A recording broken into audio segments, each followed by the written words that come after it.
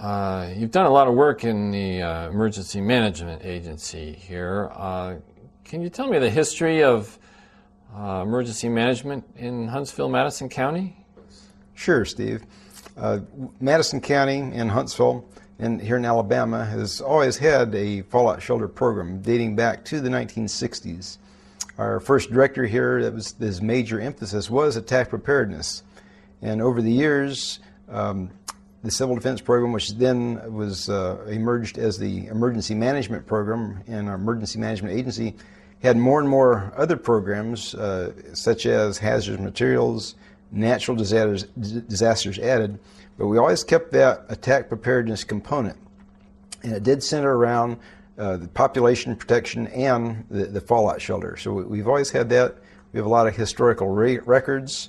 The shelters that we have on our lists actually date back to the 60s.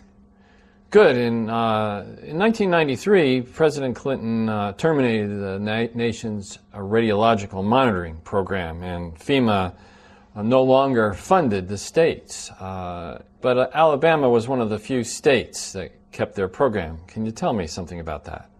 In regard to radiological preparedness, yes, Alabama has a radiological maintenance and instrument calibration facility here. We kept our instruments at really largely our insistence. There are other counties in the state that also maintain a radiological program. And some of the reasons in doing so for us are that, number one, we're 28 miles downwind from a nuclear power plant, so that gave us the basis for it.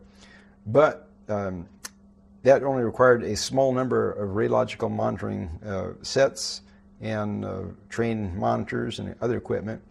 We also still kept our fallout shelter component in and still maintained over 120 radiological monitoring sets for specifically aimed at fallout shelters. I want to comment on the number of shelters that you have, and you've kept your records and used them without having to make new surveys. As you mentioned, the program was ended about 1993. FEMA produced the last, what is called the National Fallout Shelter Survey list at the end of 1992. And that is a master list. It's produced for every county in the nation. It lists all the buildings that were ever surveyed by the federal government up to that point in time. And we kept that.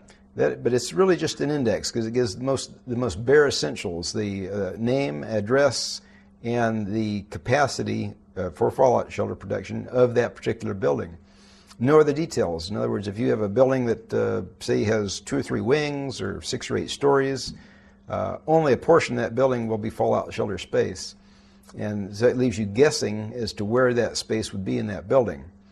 But we had the copies of the original survey records dating back to the 60s.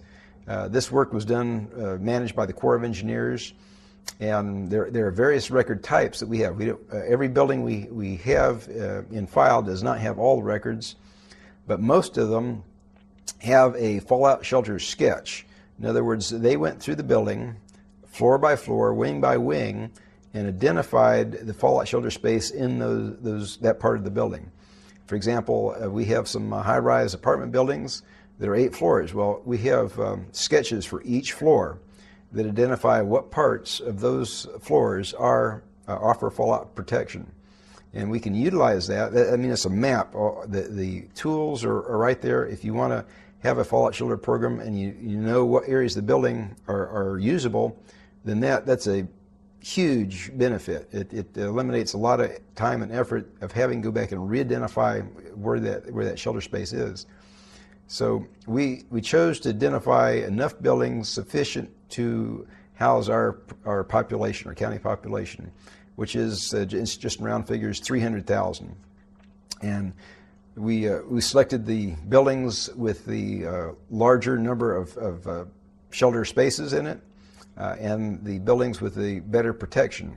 There are a number of buildings we choose not to use because either they offer very little protection or just have very, very small capacities as far as people. So as we go through we're not finished with our process. As we go through it, I anticipate we're going to come up with about 140 buildings, which will come up somewhere near our county population. And those buildings are a mix of publicly owned and privately owned buildings.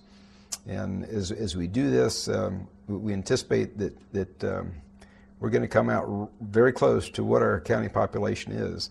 And then as we finish, the next step would be to train a shelter manager and assistant for each of those buildings. And again, we're partway through that process as well. This is not a local initiative. Aren't you filling the requirements of Homeland Security? Under the Metropolitan Medical Response System, yes. The MMRS is a umbrella program to match the medical community, hospitals, paramedics, mental health as well, with the response community. In other words, law enforcement, hazmat, fire and rescue. So in the event of a weapons of mass destruction event or natural disaster, or even a hazmat, that if there are casualties who are contaminated or affected by either chemical, biological, radiological, nuclear, or hazmats, that they can be cared for out in the field, not brought directly to the hospital, but they can be monitored and the agent that is affecting them identified. They can be decontaminated while in the field so that when they arrive at the hospital, they are clean, free from contamination, so that they will not contaminate the hospital and lose, say, an emergency room because you bring in a contaminated patient. But as we move through this, there are three mandates, one for biological, one for chemical, and then finally one for radiological and nuclear. And speaking specifically to the latter, we, for a population of our size, were tasked to be able to accommodate 7,500 fatalities, 25,000 casualties from a nuclear biological event, and also 100,000 displaced persons. Now, in dealing with hospitals and responders, that system is designed to handle either fatalities or casualties, and we can do that. Although we'd have to expand our facilities to handle casualties of that magnitude.